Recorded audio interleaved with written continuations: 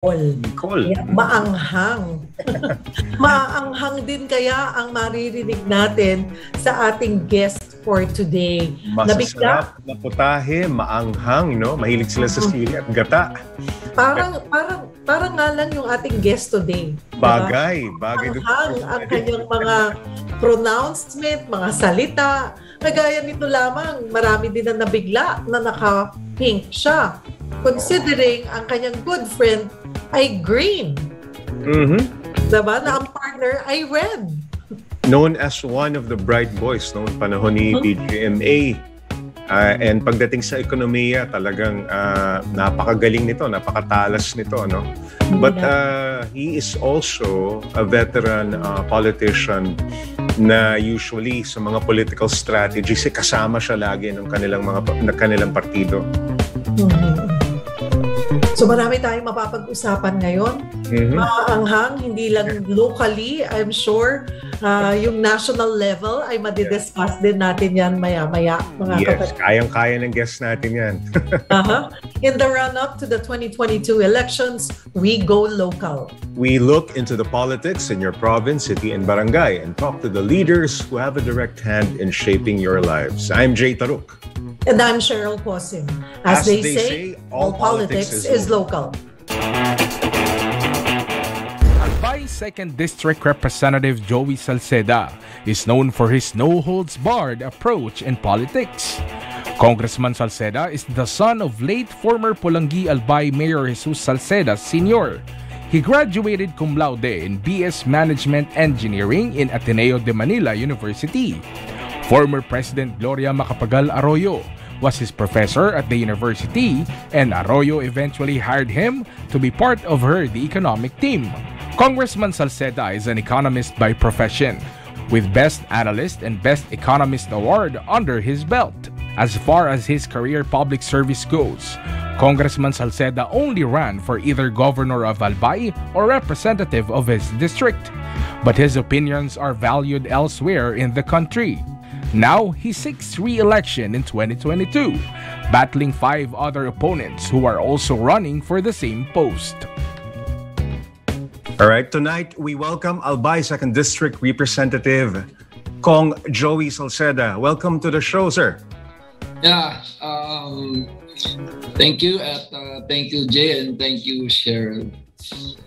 Partner, sino mauna? Ako na lang siguro. Sige, masaya tong usapan natin ito. Itong kwentuhan natin Tungkol dito sa frontrunner pa rin. Si Marcos Jr., si BBM sa presidential surveys. Are you still confident about your choice for president up to this point? Ang choice ko naman kasi, choice base po sa sa sarili kong criteria. I don't look at numbers kasi I don't look at the ratings. Kasi wag na lang tayo mag-election. Mag-survey na lang tayo, mag-survey. But are you expecting may mga changes, magkakaroon ng changes? I hope the Lenny Group will not. We had a 2-hour session in my house and I was quite frank and forthright that if it's they cannot beat Marcos separately. That was as close as I can. And they were haggling with me if it's okay, it's a 3-corner fight. No, sabi ko, it's only a 1-on-1. Sabi only a 1-on-1 will they have a chance. Kong, I'm not supposed to say that. Kong, nung po kayo'y nagdesisyon, kailan kayo nagdesisyon? Kasi lahat ay nabigla na ang kineri nyo na presidente ay si VP Lenny. Pero alam naman ng lahat na kayo po ay malapit na kaibigan ni Vice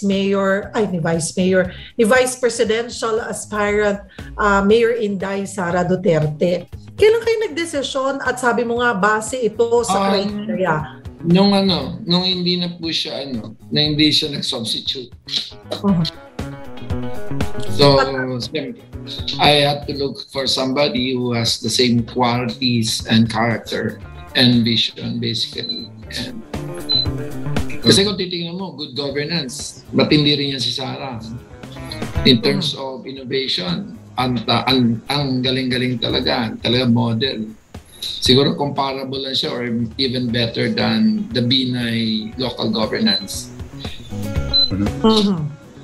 At may criteria ka sabi mo, 5 yan di ba? Kung naalala ko. May mga humihingi na nga sabi ko, based down. Pero ang pinakaano lang talaga is commitment to local governance is key. Siyempre, yung track record mo while in public service, and foremost of course is yung malinis at walang bahid po na sa kabuuan ng buhay mo. Ito pong decision yung ito, did you get to discuss this with your party mates? My party mates, they do send me inputs also kasi I have a tight-knit group of 40 congressmen in Congress. So we do have a chat group that's pretty active and we do share our ideas. Kong Joey, clearly hindi lang po sa Bicolandia ang suporta for a Leni Robredo candidacy, presidency. Pero sa inyo, for example, meron pa hubang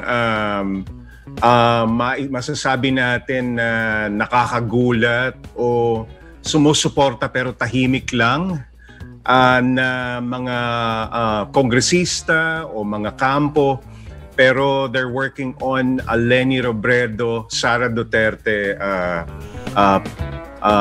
tandem.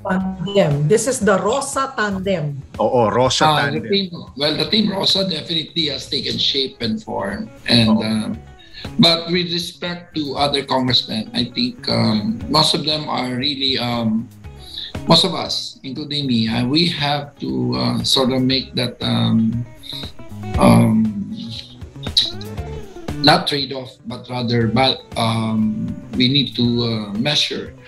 Kasi alam mo na yung kalaban mo 60%, di ba? At the same time, all these congressmen come from very good school and well enlightened naman sila with respect to kung ano sino dapat pipiliin mo, di ba? So you have to take risk basically. So it's their predisposition really for Leni is based on their appetite for risk. So will you go for somebody kasi mga Atinista yan, UP yan, mga Lasal yan. So, and I'm quite, I know that, pero they have to make that decision, that ultimate decision basically. Na itong isa, konting kembot lang, panalo na, o dito ka sa isa na alam mo naman, karapat-dapat, pero dahil apat sila, iba. Problema lang naman kasi apat sila.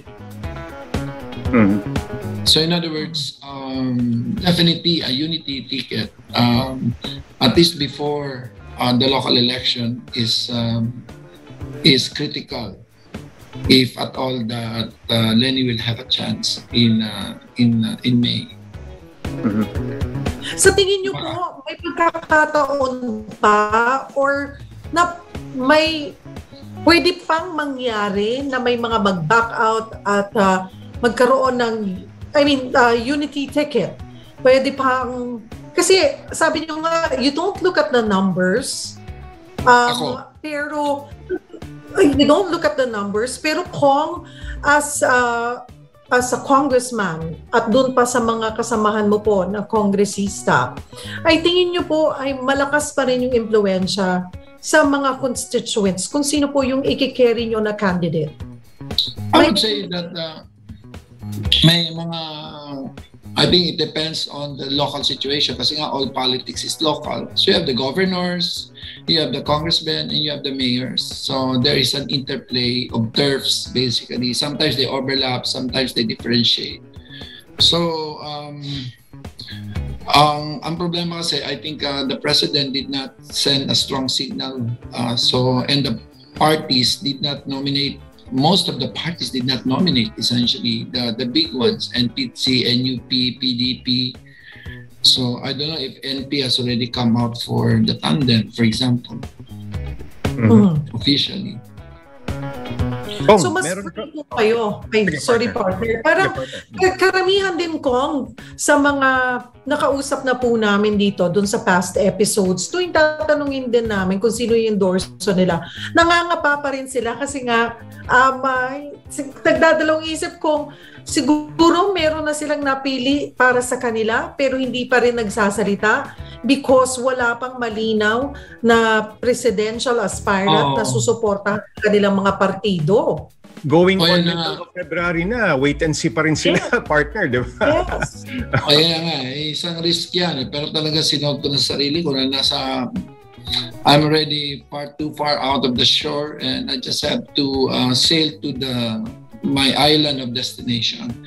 So even if the president comes out, so sabi ko, and I've clarified this with, I had a long talk with my former boss, ex-president PGMA, and explained my position. I've explained my position to House Majority Leader, the first cousin of BBM, with respect to my position, kasi I really campaigned for him for speakership. So sabi ko, this is so wag ko kayo magagalit na kahit lumabas pa kayo, hindi na ako makakabalik sa, in other words, if at all these parties make us a position with respect to nominating a president. Curious ako, partner Jay, nagkaroon kayo ng long talk ng dati mong boss na si CGMA. Ano po ang kanyang naging reaksyon?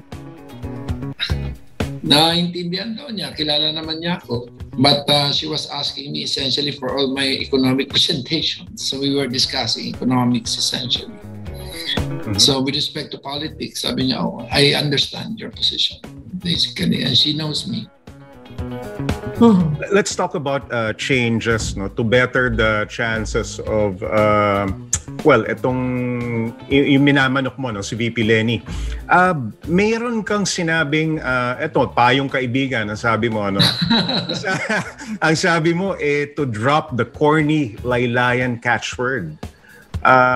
Do you think can you elaborate on this and tingin mo malaki epekto nito sa imahe o sa mga mensahe na gustong iparating ni VP Lenny? Kasi di lumalabas yung kanya yung pagiging good governance saka innovative sa kanya pong pagpatakbo ng Office of the Vice President at saka yung long work niya in NGOs defending farmers. Alam mo yung unang ko, remember Sumilaw, halos if you wanna ask me and encapsulated in one advice, think Sumilaw. That changed her elections of 2016. You see that massive people coming to marching for her. Things to me now because it shows her character. It defines her character essentially. And kayo po ba, magmula nung huli tayo nag-usap kung kayo po ba ay nagka-textan na ulit or nagkausap ng personal ni Mayor Sara Duterte? Ay, opo, lagi. Oo. Ano po yung huling development? Kamusta po? Naiintindihan naman niya. She respects my decision, essentially. Matalik kong kaibigan yun alam mo naman, sabi nga sa akin, nung hindi siya nag-file ng president, inumaga ka ba ng inom? Oo, kasi naalala ko, you were very sure na talagang magpe-presidente po siya. Napag-usapan niyo ba yun? Bakit daw bumaba siya sa VP at bakit ang pinili niyang Pangulo ay si BBM na katandem? I still maintain that she is the best president for this milieu, the current milieu. Her decision not to run, I think, although I have suspicions, but I'm not authorized to talk about it. Basically, I'd rather not talk about it. I think she should be the one to explain why she did not run for president. Alright, pero bago tayo mag-commercial break, partner, ang hanging question ko kay Kong Joey is this, nung nag-usap kayo ni Sara, wala ba siyang disappointment? Hindi ka ba niya sinubukang kumbinsin na bakit magle-Lenny ka? Ang partner ko, ang decision ko, BBM, Pero bago mo sagutin niya, Kong Joey, bago mo sagutin niya, we'll just pause for a short break. You're still watching All Politics is Local. We'll be right back.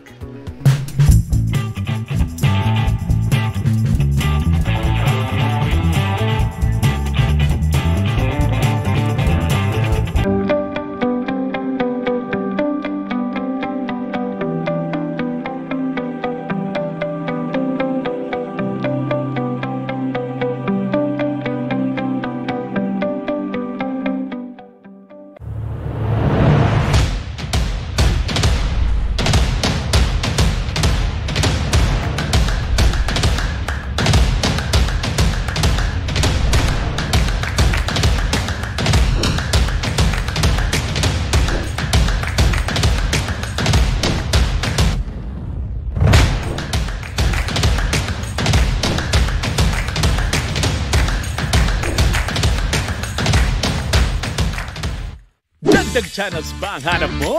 Sa Satellite TV, may bagong channels na ikasasayo mo ng todo. Mama Food Trip, Cartoons, o Movie Marathon. Todo enjoy ang buong pamilya dahil ano man ang load mo, siguradong may bago kang mapapanood. Kaya punta na sa suking retailer at mag-load na.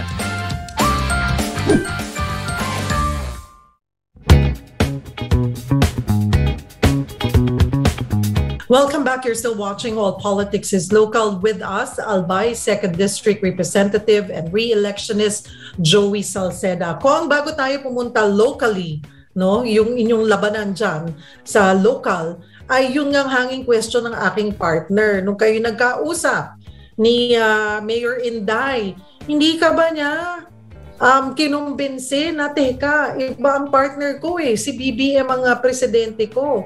Hindi ka ba niya kinumbinsi? Nag-press release yung lakas CMD at saka siya mismo in 2 interviews said supportan natin si Joey sa kanya pong sa kanyang political so basically ang in the long and short of it at sinabi niya na meron sila agreement ni Marcos to accept support from wherever it comes. Mm-hmm. Okay. Pero on a personal level, hindi ka ba kinansyawan? Ikaw naman talaga, Joey, alam mo naman kung sino ang presidente ko. Kung sino she already had an idea right after na there was an exchange of chat between me and her. So, of course, kuminsan din na lang niya sinasagot. Kung Joey, yung mga, curious lang ako, yung mga theories at possibilities na ma-disqualify si BBM and si Sara po, ang nakapwesto na may possibility na pwede siyang humalilin. Are you entertaining this yeah, theory? Because I truly believe in the philosophy that let the people, that you always get the government that you deserve. So you let the people decide. Okay. So I don't look into those legalistic maneuvers. Mm-hmm. So if the people decide after all the information has been made to them, then then it's your duty now to support the president that you have voted for. Yan ang problema kasi ng mga Pilipino. Akala mo nag-hire sila ng kusinero. Pag-hire nila ng kusinero, pababayaan na lang sa kusina kahit hindi na masarap yung pagkain. So I think at the end of the day, you go to Hannah Arendt philosophy that people should be of civic engagement. So that is, I think, central to me. Mm-hmm. So so let the people decide, and I think it's their civic duty to support, especially support or at least participate and fiscalize, the government. And now that it's the presidential elections, you go around your district. Yes. Kung babalikan ko po yung mga ginawa niyong basihan sa pagpili ng Pangulo, nandun yung character, good governance, the vision, may dalawa pa Kong, the track record. Ganito rin ba? Pag ikaw ay nangangampanya, hindi mo lang ikinakampanya yung sarili mo, pero tinutulungan mo yung mga constituents mo na ganito kayo dapat mamili. May yes. sila to choose. Of course, they have the freedom to choose. Pero at least man lang remind them, do you remind them na ito dapat yung pinagbabasihan ninyo? Parang voter education, partner, no? Oo. Voter education. As President GMA told Bistek Bautista, I have endorsement value in Albay because PGMA won in 2004 in only 3 provinces in Luzon. One of them is mine. So it's not just that I carry them, but I always believe that politics is a prophetic and pastoral character. So prophetic means it is essentially a teaching mission, and pastoral means that as an elected leader, you have to take care of your people and lead them to the right worldview, so they can see in themselves their own potential, and you provide essentially the duty of a leader is to be a binding force and provide the enabling environment for them to achieve that. But at the end of the day, the biggest legacy you can leave to your people is if you put an ambition into their hearts, and so they will aspire for a future that's far better than they inherited, and that they will lead to their next generations a better future than what they arrived at. At dyan po sa inyong distrito, Kong, ilan po kayo maglalaban-laban? 5? Tama ba? 5, but none of them actually belong to a national party. Okay. So masasabi ba natin na komportable ka naman? Parang may kalaban ka bang maituturing? My only enemy is poverty. So Kong Joey, ha? For my past 9 elections, I was unopposed or virtually unopposed for 7 times, including this one. What would be your priority, Kong Joey, no? Kung sakaling ma-re-elect ka, and ano-ano yung mga saan ka magfo-focus, no? Let's say makabalik ka sa Kongreso. Well, my political religion is Albay. The Albay model actually right now, the Albay economic situation, advantage is the fact that the train station and the airport are right beside each other. Exact, almost 500 meters away. So in short, I have designed intermodal road system that connects it to all the ports, to all town centers, to the Legazpi port, to the Matnog port, the Donsol port. You know, Albay has 2 coasts, one in Pacific, the other one is the West Philippine Sea. So it has that potential of being a major transshipment hub south of Manila. So in short, it will be the gateway of Luzon to the Vis-Min trade. At the same time, we will essentially be, of course,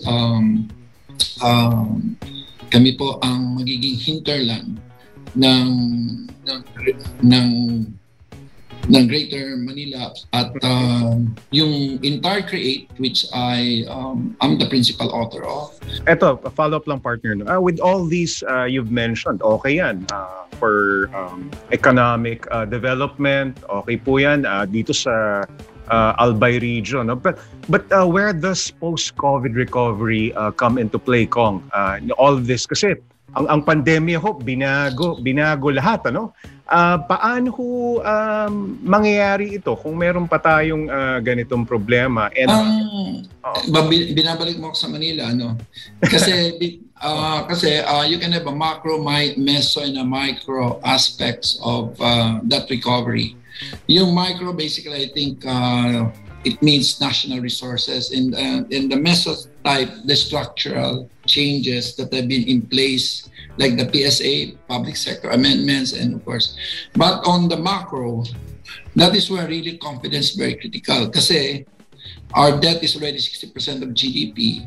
But you need to grow in order to reduce it, so that the numerator, this is debt divided by GDP, you need to rapidly grow the debt so that you can bring it down. It will be downward sloping.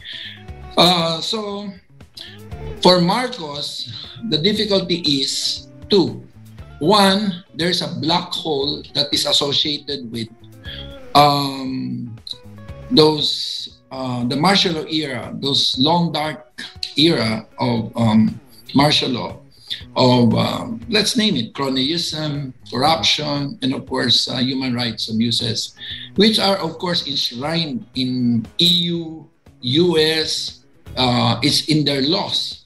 In terms of the investments. So hindi ka basta-basta makaka-invest, you don't get insurance if you don't get investment insurance if you don't get assistance from the multilaterals and the bilaterals if you have this.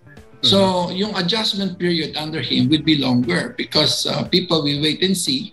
So kung ako halimbawa si Bongbong, the first thing I'll do even now is to slowly announce already my cabinet, to assure people that he has that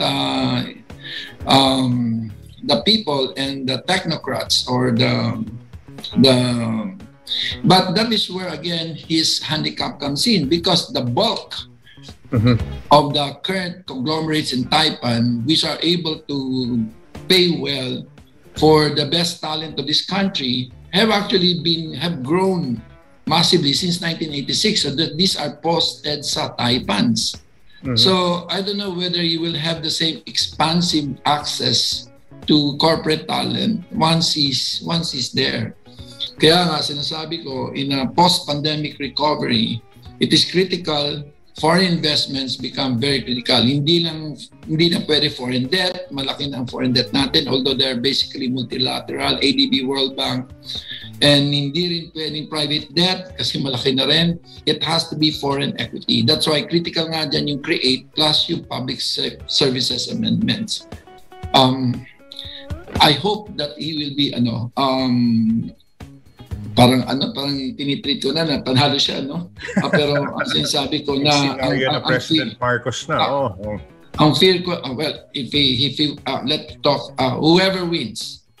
Because GMA essentially asked me to prepare a long document on whoever wins, what should be the economic strategy.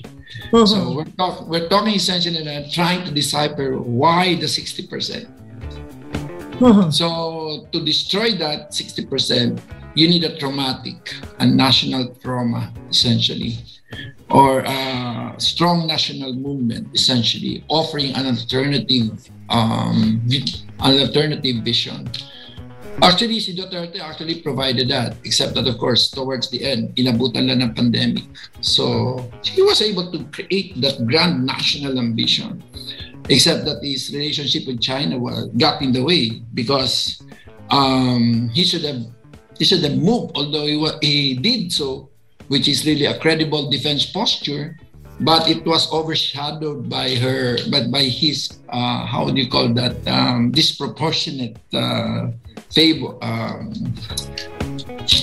yung kanyang pagiging pro-China, let's call a spade a spade. So yung credible defense posture niya was essentially overshadowed by his pro-China stance. Kung doon sa sinasabi mo, ihahang ko na lamang to. Okay, kung titignan kasi natin, sabi mo nga, well, you don't look on the numbers. Pero ito yung talagang numero. Ito yung nasa survey, 60%. So kung titignan natin, kung siya talaga ang mga nanalo, sa tingin nyo, okay, by 60%, kung magkakatotoo yan na 60%, talagang overwhelming yan para sa nasyon natin.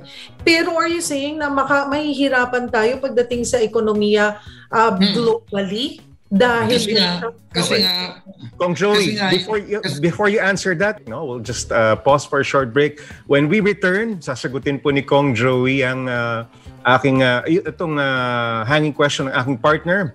And then we find out where our candidates stand on certain issues. Para sa ating lightning round, you're still watching All Politics is Local. Magbabalik pa po kami.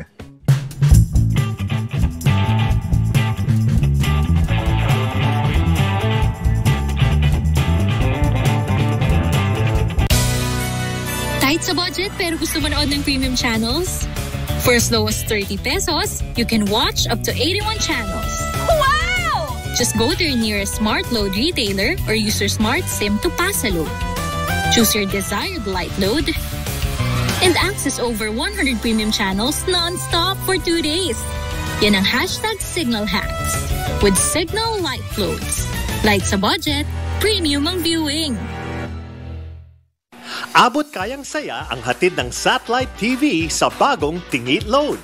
Mga paborito mong channels, mapapanood na for as low as 10, 15 at 25 pesos. All good for 3 days.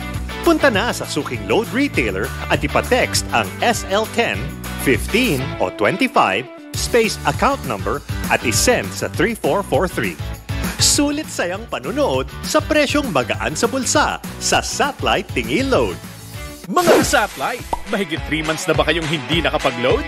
Oras na para ibalik ang saya sa Satellite TV. Mag-load lang ng kahit anong amount hanggang March 31, 2022. And get your next load for free. Sulit ang pagbabalik ng masayang panonood sa dami ng channels na pwedeng subaybayan. Kaya ano pang hinihintay mo? Punta na sa suking retailer at magpa-load na!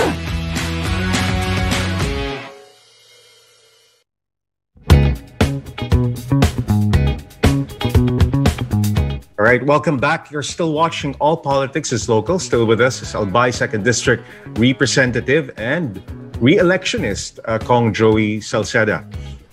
Kong, yung ating hanging question, ano? Tanong ni aking partner na si Cheryl. Go ahead.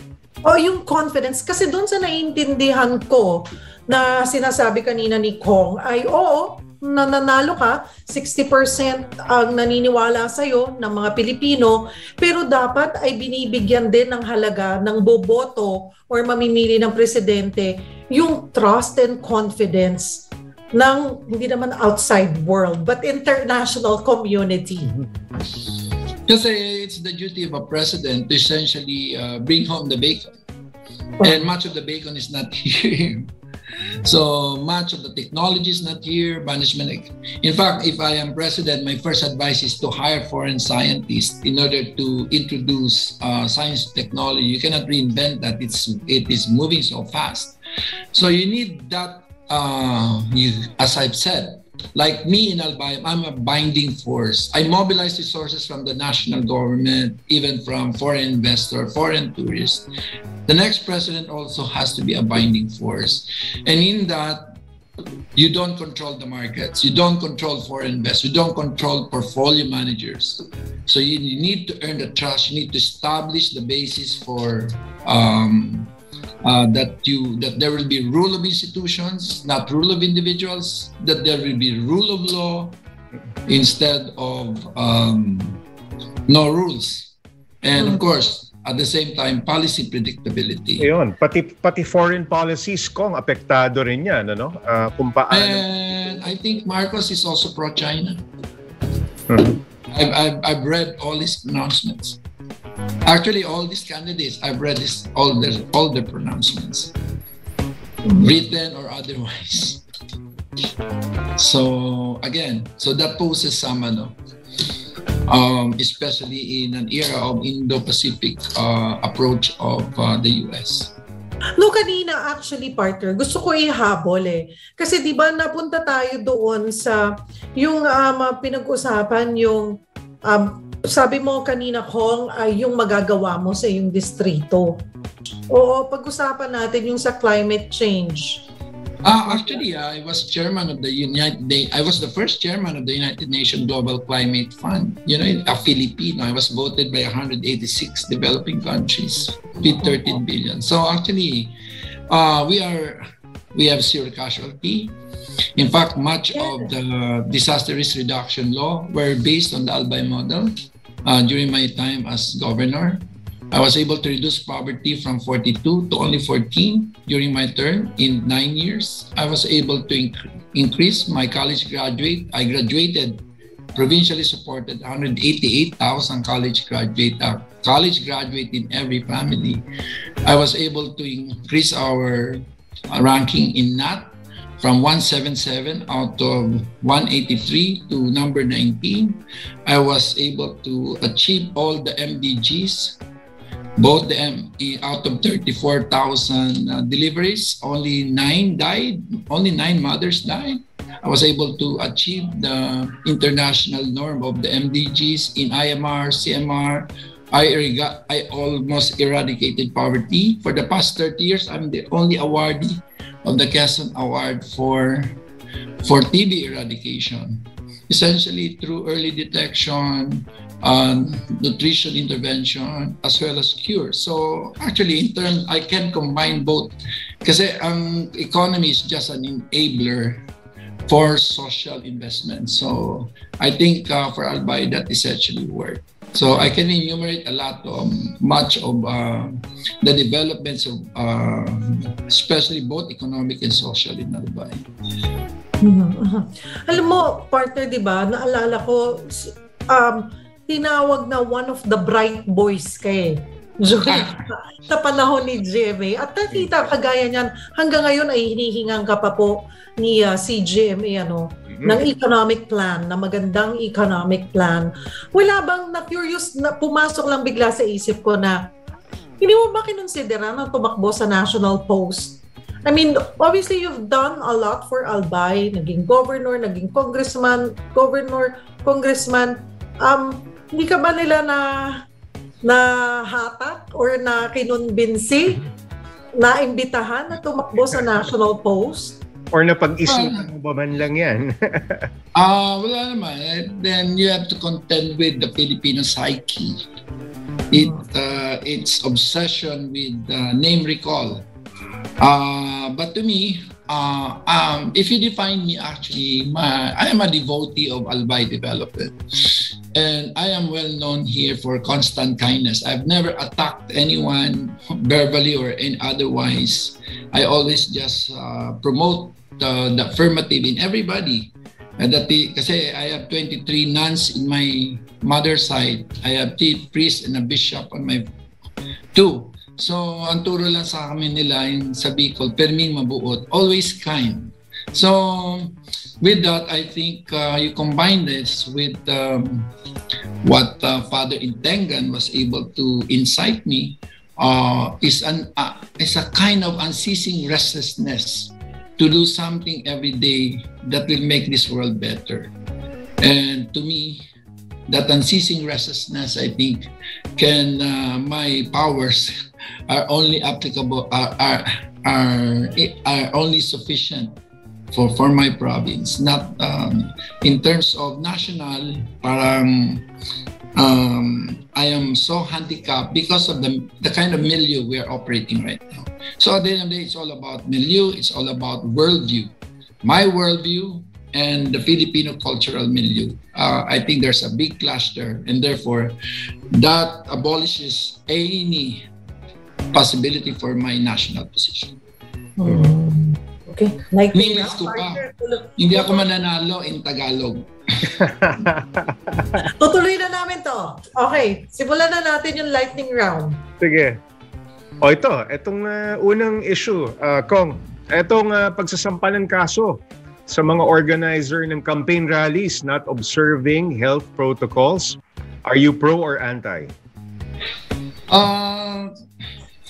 Una-una, yung may ano kasi dyan kumbaga mitigating factor napaka-militaristic na ng mga yung mga alert levels kaya hindi ako sangayon kasi nga kung ako, I am definitely against. I have tons and tons of studies using my data analytics group. I think the militaristic approach of the IATF is no longer suitable to the current conditions.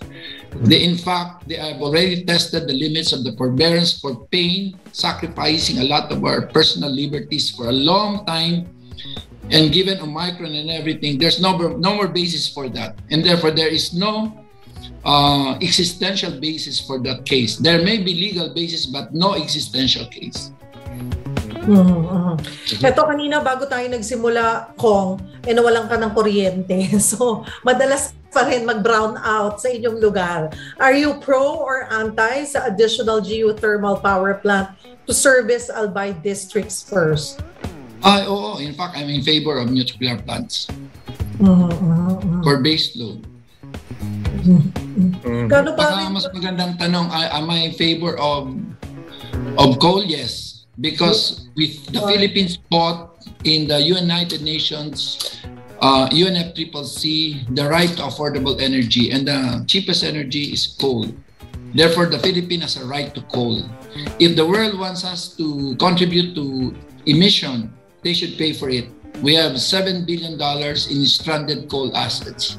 So unless they pay for it, we have the right to coal. We have the right to afford. The Philippines accounts for only 0.3% of total global emissions, but we actually are number 3 in terms of the impacts of climate change. So unless they finance it, both sides on the mitigation as well as on the adaptation, I think I will fight for coal. Okay. And last issue, partner, is the one-party system for president and vice president. Kong Joey, are you pro or anti? Actually, it serves us well. Kasi, ewan ko ba, kung si Sarah gusto SND. So, ang chika kagad, ang marites agad tungkol dyan, baka makudita. So, ang point ko dyan is, I think the Philippines' vibrancy as a democracy, given the fact that we are very weak political party system, should actually benefit from creative tension amongst the institution. Again, I hark back to Hannah Arendt, the way I look at it in terms of our maturity as a people in terms of civic engagements. So, hindi naman sa masaya ako na nag-aaway yung presidente sa vice-presidente. But at least, there is that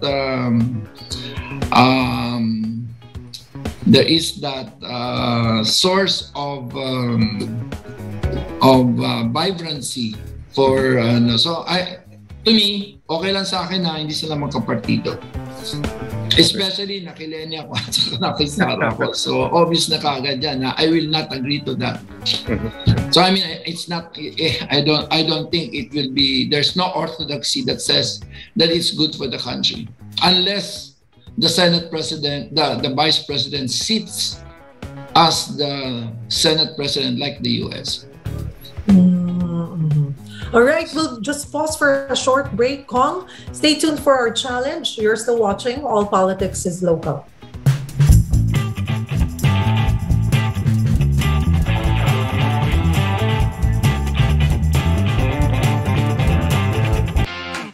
Haven't loaded your Cignal box for 3 months? It's time to bring back the awesome! Just load any amount until March 31. Through Smart Load retailers, Smart Pasa Load, and online to get your next load for free. What are you waiting for? Enjoy your favorite channels and discover more when you bring back the awesome.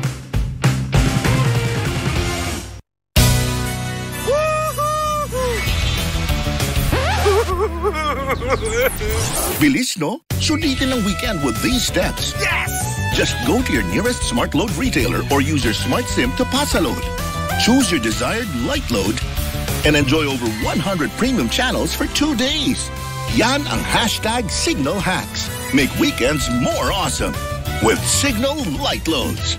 Light sa budget, premium ang viewing. Dagdag channels ba ang hanap mo? Sa Satellite TV, may bagong channels na ikasasayo mo ng todo. Mama Food Trip, Cartoons, o Movie Marathon. Todo enjoy ang buong pamilya dahil ano man ang load mo, siguradong may bago ang mapapanood. Kaya punta na sa suking retailer at mag-load ka.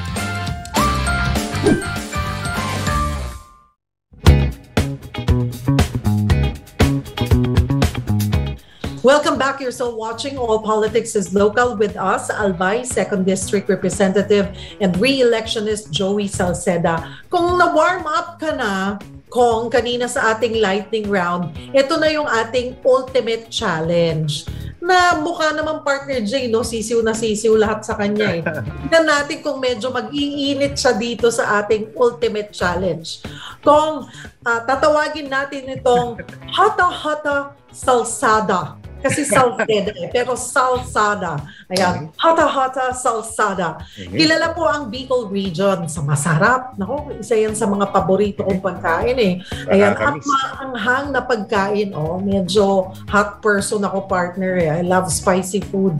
At sa inyong distrito nga po ay sikat ang hot pinangat sa kamalig.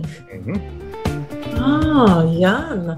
Saang pagkaing maanghang ninyo maikukumpara yung mga babanggitin po naming personalidad at bakit yun ang napili nyo para sa kanila? Napapakamot ng ulo si Kong Joey. Sanay ka ba magluto, Kong, ng mga Bicol food? O kain ka lang? Kain lang. Sarap kain lang. Pero anong pinaka-paborito mong pagkain sa Bicol? Laing. Bicol Express. Oo. Masarap, natatakam ako. Nakakatakot yan eh. Kasi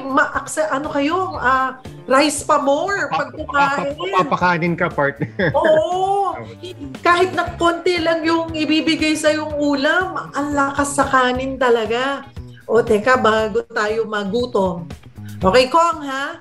Saang pagkaing maanghang ninyo maikukumpara ito pong mga babanggitin naming personalidad at bakit yun ang napili nyo para sa kanila? Una po sa aming listahan, President Rodrigo Roa Duterte. Ano kaya yan, partner? Dapat multiple choice. Multiple choice. Sige. Ikumpara natin sa paano ba? Tingin ko yung peak ng hotness, which is really Ayun, yung level ng hotness. I think pinaka-hot sa amin is from one sili to 5 sili. Ilang sili itong personality? 5. 5. Kung walang pandemic, sigurado ko ibang-iba na. Lagpas pa sa 5? Hindi, kasi yung structural change na hindi kaya na matagal, nagawa niya. Rice tarification law, public service create, ang daming vested interest dyan. But dahil wala siyang pinaboran, nagawa ng Kongreso. Alright, next personality. Ito, interesting partner malaman, no?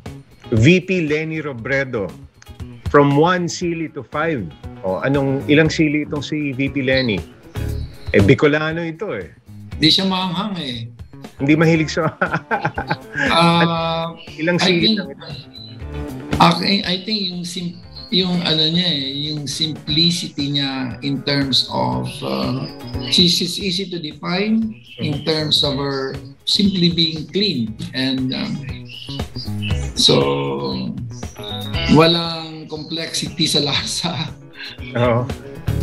So ibig sabihin you what you see is what you get basically yun sa kanya.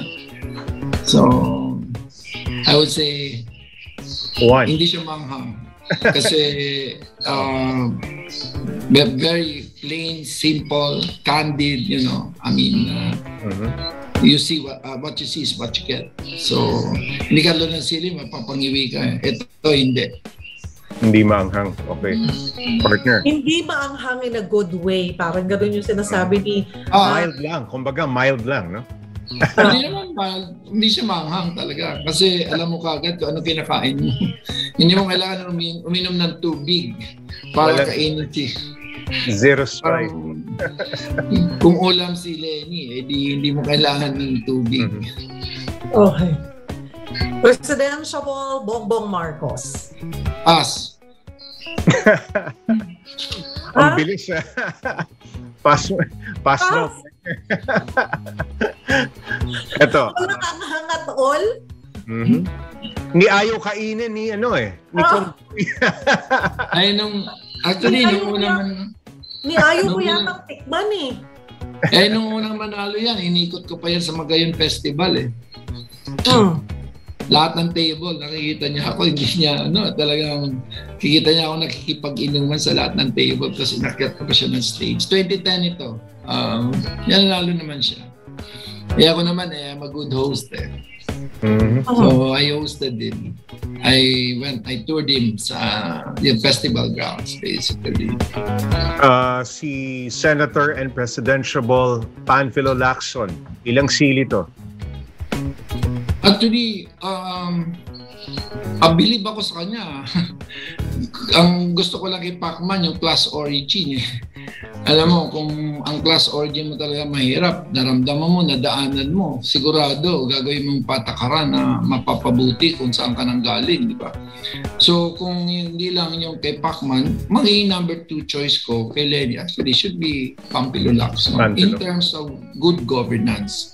But in terms of caring for the poor, that genuine desire to care for the poor, you have to know it in order to understand. And Lenny has 14 years of working with the poor as their lawyer. All the basic sectors. Kaya na ano ko ng mga laylayan niya eh. Si Mayor Isko Moreno, ganun din naman Pero sa listahan mo, parang pang-apat siya, no? Ilang sili siya para sa'yo? Dapat pala ranking na lang. Di sinunod natin yung 5 down to. Ilang sili si Mayor Isko?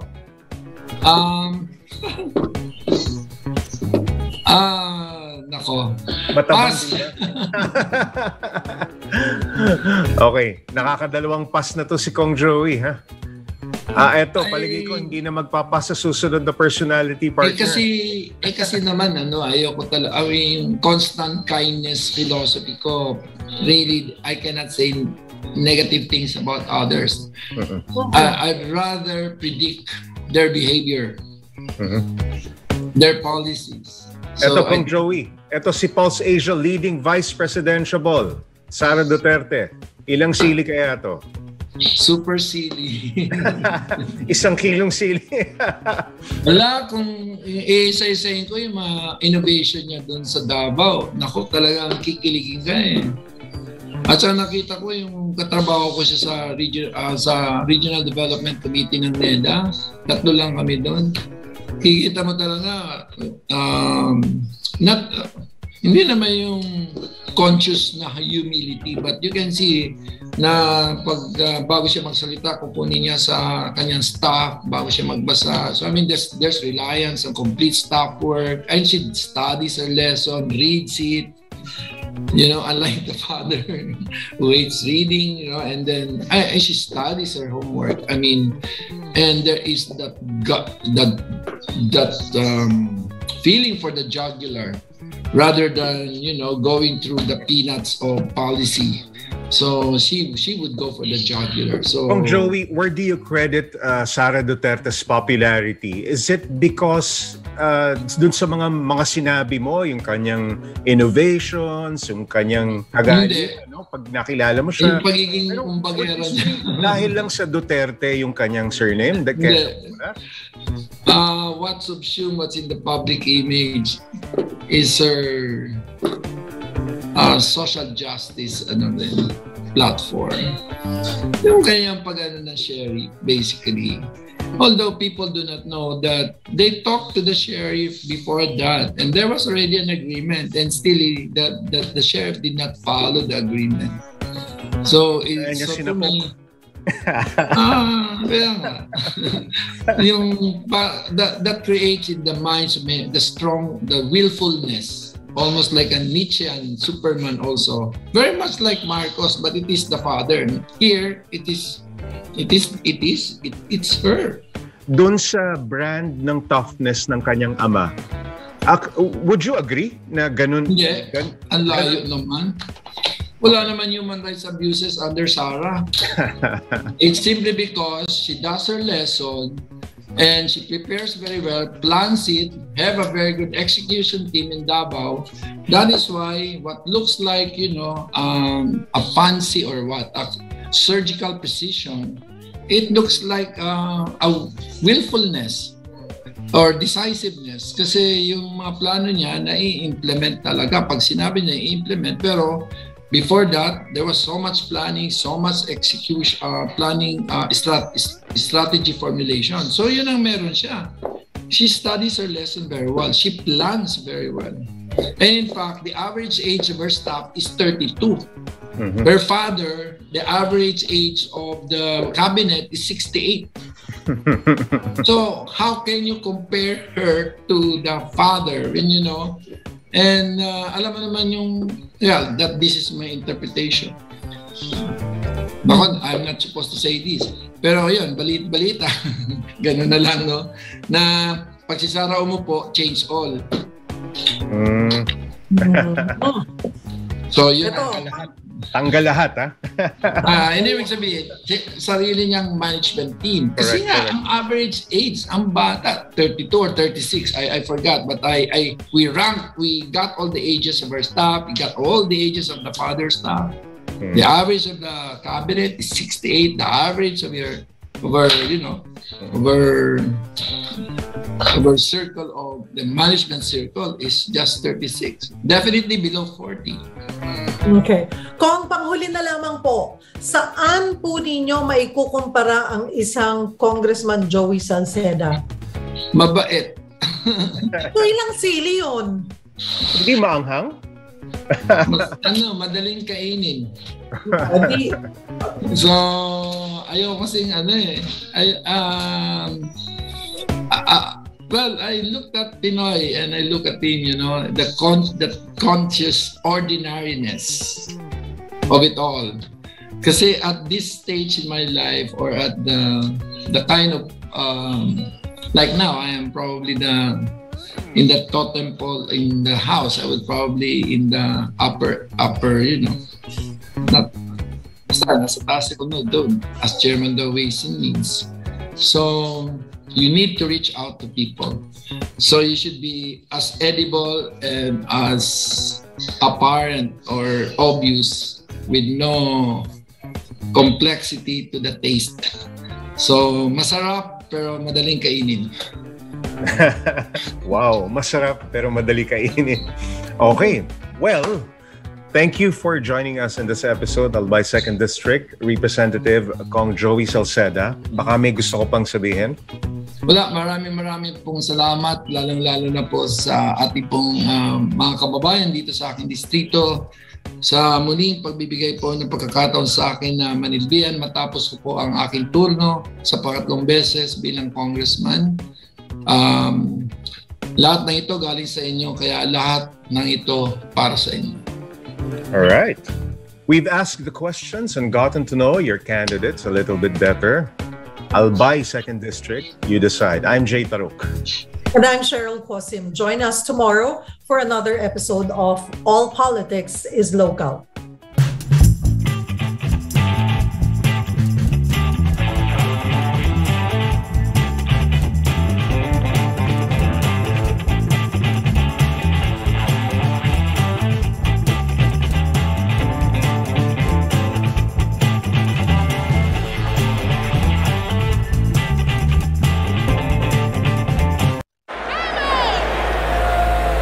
Belief.